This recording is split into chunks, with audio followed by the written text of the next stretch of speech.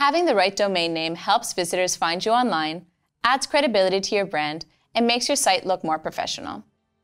There are a few things to keep in mind when choosing your domain name. I'm Carly, and that's what we're going to be covering in this video. First things first, make it memorable.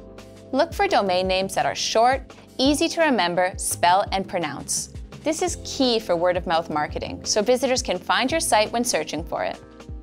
Second, pick a domain name that includes your brand or something close to it. This will help strengthen your brand identity. Third, you want to avoid domain names that are keyword-rich or simply too long. Take bestplantshopmiami.com. In the past, this may have been considered good practice, but today people and search engines view these types of domain names negatively. Instead, keep it short, catchy, and brandable. Fourth, avoid acronyms, numbers, and hyphens.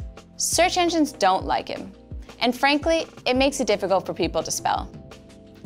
Fifth, you want to check to make sure your domain name doesn't infringe on any competitors before purchasing. Research copyright databases and competitor domain names to be sure you aren't using a similar name, even indirectly.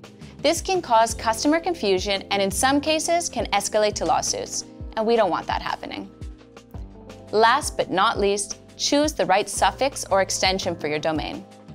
.com is the most common, but there are plenty others like .org or .net.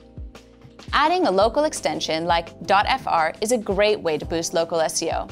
But if you're targeting an international audience, stick to a widely used extension like .com. Use these guidelines to choose a professional domain name that can evolve and grow with you.